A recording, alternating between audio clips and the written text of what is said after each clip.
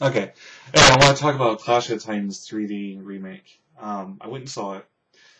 Uh, First thing I gotta say, anything, this is just my personal experience and warning, anything that is in 3D that wasn't made for 3D or is in animation, but by made for 3D I mean like Avatar or Coraline or any of those type of movies, where they slap it on afterwards to try and get the extra big bucks, avoid.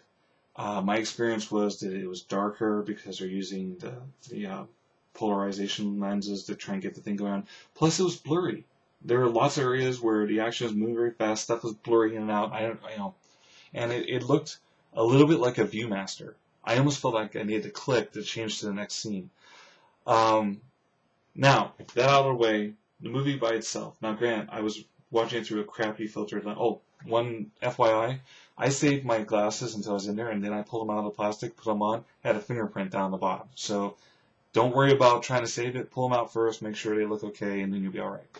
Um, Now, talking about the movie, I did have the advantage of using Netflix to watch the old one first to see if I was just remembering it better.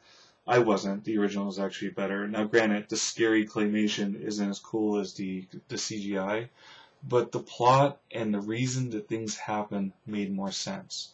In the original, the chick, the mom, makes fun of Hera, just like in the the remake.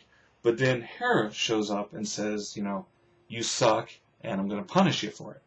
In this case, the gods are some sort of parasites, I guess, and they need the love and worship and devotion of everyone else. And Hades all pissed at.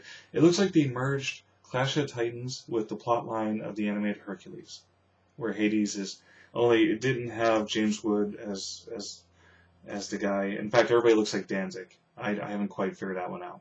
All the gods look like you've got Zeus looks like Danzig in shiny armor, and then you got Hades who looks like Danzig in street rags.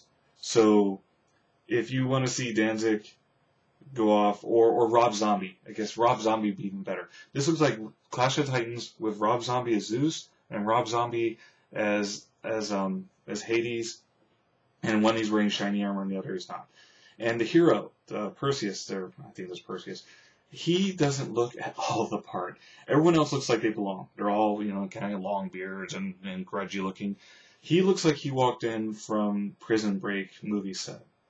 The guy's not, the bad actor and all. I just think he was given bad direction, and I think that his outfit sucks. And I didn't get the feeling that he even belonged in the set. I mean, they really should have gone with a mega no-name guy or Rob Zombie and put him in place. It would have flowed a lot better. When you look at the original, the guy's got this crazy 70s hair and all that, but he looks like he could. Now, granted, in the original, everybody's alabaster Greek, not really Greek, but he just, he fits the part. He looks like the hero with the wavy hair and clean shaven, the Rocco, smoothness and all. But I just really gotta say, the remake, I gotta call it a C. I do. I don't like bopping on, I don't totally like ripping on remakes because somebody's trying to re-envision something like World of Worlds. Totally rocked. The remake there was excellent. The Day the Earth Stood Still, not as good. But in this case, Clash of the Titans, C. Or C. That looks like the correct C. And I say, if you got the chance, see the movie and then do the remake instead of yourself. And big warning on the 3D issue. If it's not made for 3D, you might be disappointed.